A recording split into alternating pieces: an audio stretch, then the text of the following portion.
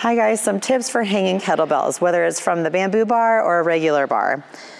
With the smallest kettlebell, think about using the lightest band with the lightest kettlebell. So with the smallest kettlebell, we've got a micro mini band. With the next size kettlebell, which in this case is a 35-pound kettlebell, we've got a mini band. And then with the 44-pound kettlebell, I've got a monster mini band. Now, if someone's doing bench press, they might have short arms and a shorter range of motion, so they might need a bigger band. So that's gonna depend. You do not want the kettlebell to be hitting the floor. You do want some play in it so that it actually is unstable to get the stability effect from it. So we don't necessarily want a big band with a light kettlebell either.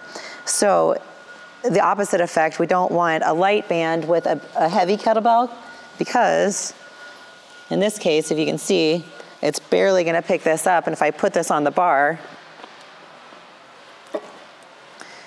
anything you do, it's just gonna hit the floor. So we don't want that either. We don't want it hitting the ground. So using the appropriate size band for the size kettlebell is important. So just think lighter kettlebell, lighter band, medium band, and as it gets heavier, use a heavier band.